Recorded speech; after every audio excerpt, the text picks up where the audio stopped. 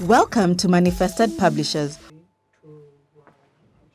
Hello learners, my name is Stephen Kariungi.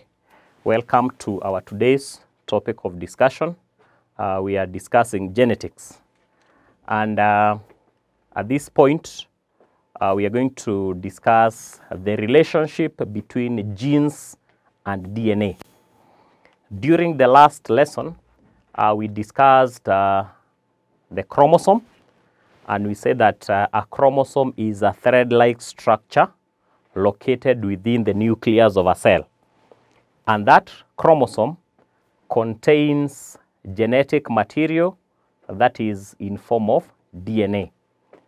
And that DNA is the one that determines the characteristics of an organism.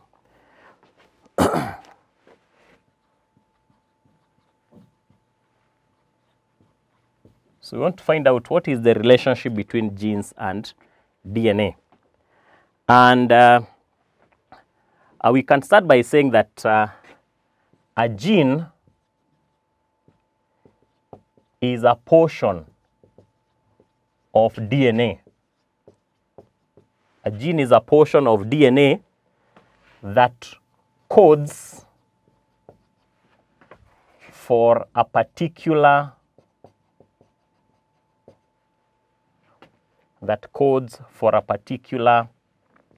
protein. And then these proteins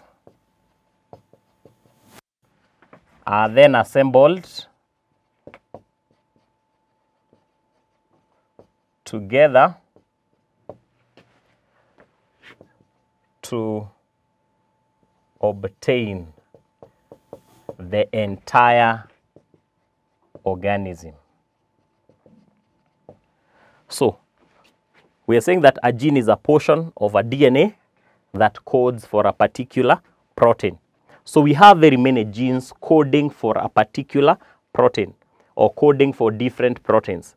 And then when those proteins are assembled together, they determine now how the entire organism will be. Now,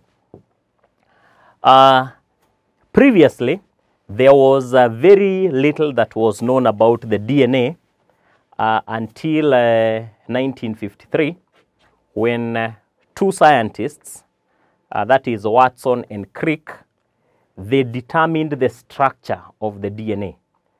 And they explained that DNA is a double helix structure, or is a double-stranded structure. So we are saying that in 1953, Watson and Crick, these are two scientists, explained the double helix or double-stranded double helix structure of DNA. That is to say that DNA is made up of two strands, as shown. You can say as shown below. So the DNA is made up of one strand coiled onto another strand, and this is what we are calling the double helix structure of DNA, according to Watson and Crick. So we are saying that along this structure, that's where we have the genes, and those genes are the ones that code for particular proteins, such that when those proteins are assembled together, they determine the characteristics that we have. For example, how dark or how light our skin is as a result of a skin pigment that is known as melanin. So melanin is a protein. So it's a protein that determines the skin color. So when you go to another protein in our bodies, it determines another trait. So a combination of all those proteins are coded for by different genes. But when all those genes are collectively brought together, they bring about a person. So let's say that person is tall, there is the gene for tallness there. That person is dark, this is the gene for dark skin. So all those are combinations that come as a result of different genes coding for particular proteins in our bodies so that we can have the entire organism. So the Watson and Crick didn't just explain the double helix or the double-stranded structure of the DNA as shown there, but went on further to explain what are the components of the DNA. Components of DNA. And these two biologists explained that the DNA is made up of three components. There are three components. One, so we are saying that DNA is made up of three components. One, or A, we have a 5-carbon sugar. We have a 5-carbon sugar, also known as a pentose sugar. Then a phosphate molecule,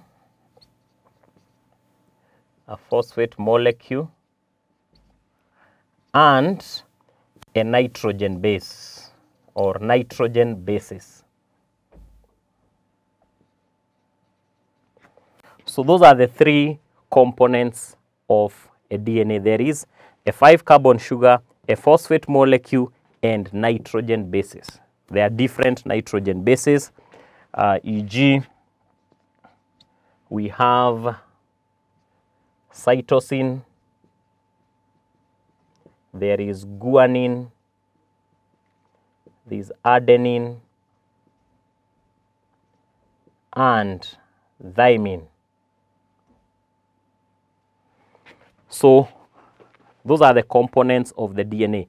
There are three: 5-carbon sugar, phosphate molecule, and nitrogen bases, of which the nitrogen bases are 4. The nitrogen bases are 4. Now, a collection of a 5-carbon sugar, a phosphate molecule, and a nitrogen base, we refer to it as a nucleotide.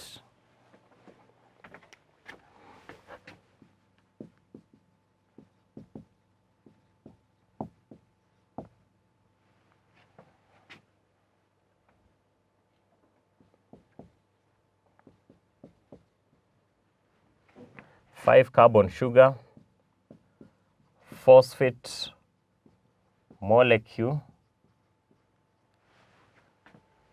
and a nitrogen base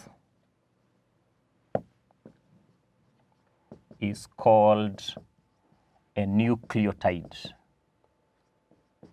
That is a combination of each of the three components. One of these, and one of the nitrogen bases, they make a nucleotide. They make a nucleotide. And because the DNA has several nucleotides, a combination of every three at every stage, we can say that the DNA is a polynucleotide. It is made up of many nucleotides. And you can say that since DNA has many nucleotides,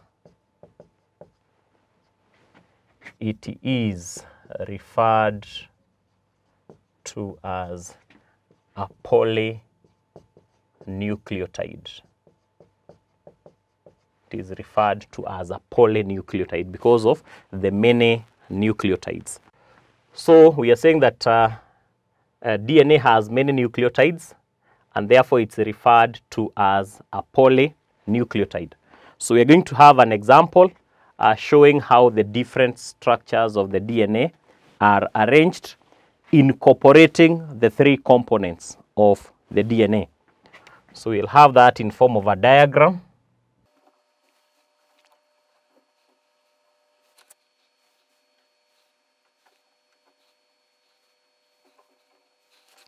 So we have the two strands of the DNA as shown there, but now this one is untwisted. Untwisted DNA strands. They have been untwisted. So we are saying that they are the three components. I'm going to show how they are arranged.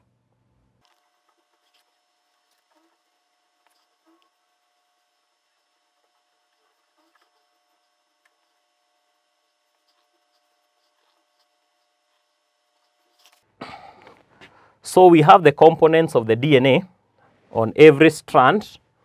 So at this point, between this point and this point, we have the phosphate molecule.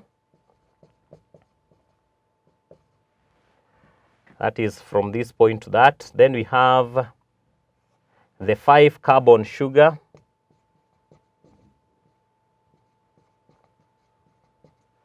So 1, 2, 3, 4, 5 corners.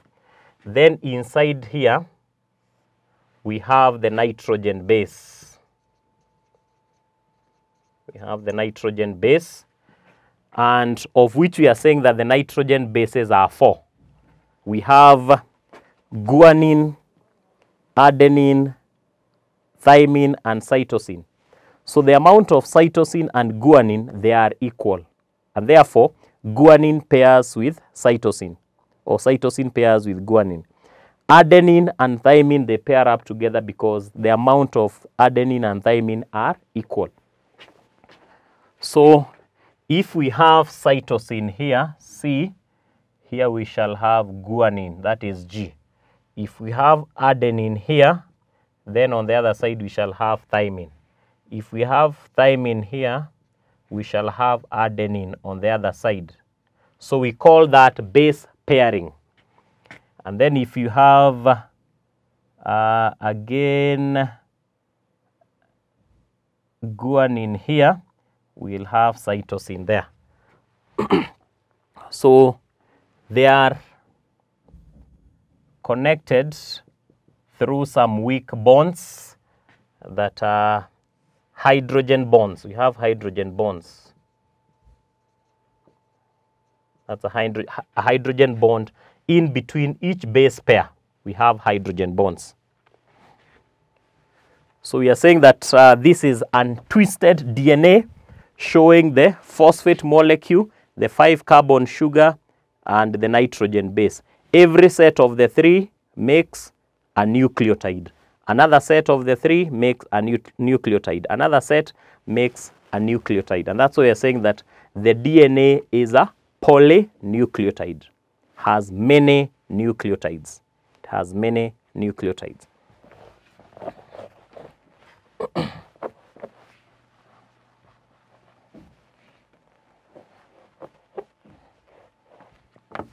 So we can say that the amount of cytosine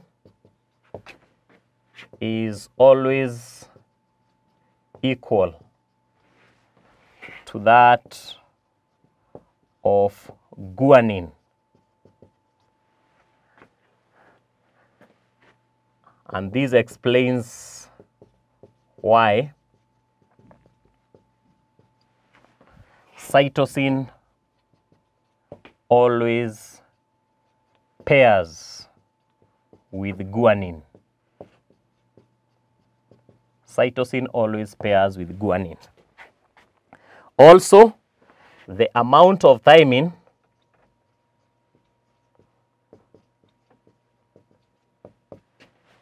is always equal to that of adenine, the nitrogen base adenine. And this explains why, that is, thymine pairs with adenine. So you can be able to see here, cytosine is pairing with guanine because they are equal in amount. Adenine pairs with thymine. Thymine pairs with adenine.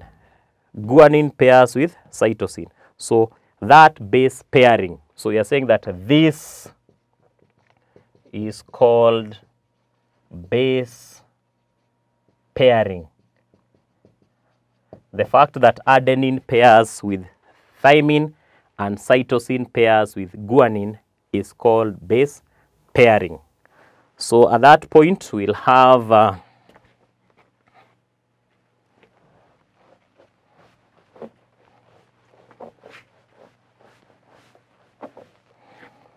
another diagram whereby now we have the twisted, like we had before, the twisted DNA, the DNA showing base pairing.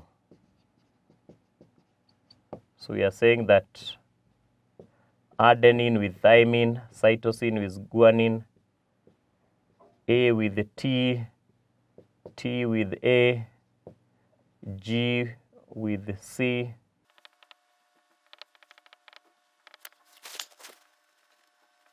So we have the DNA showing how the bases are paired together.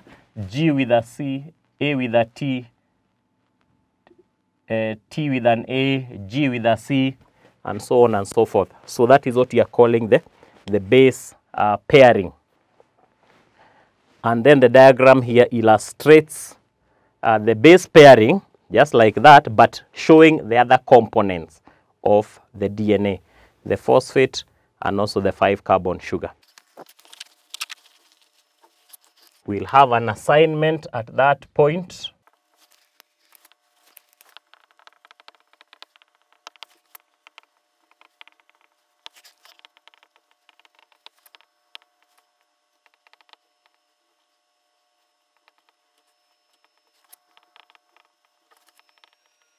So the assignment, explain the DNA as a polynucleotide. Explain why we say that DNA is a polynucleotide. 2, name the components of a nucleotide. And 3, a DNA strand has the following nitrogen bases, C, G, A, A, T, C, C. Show its complementary DNA strand. The complementary DNA strand. So we'll stop there until next time. Goodbye.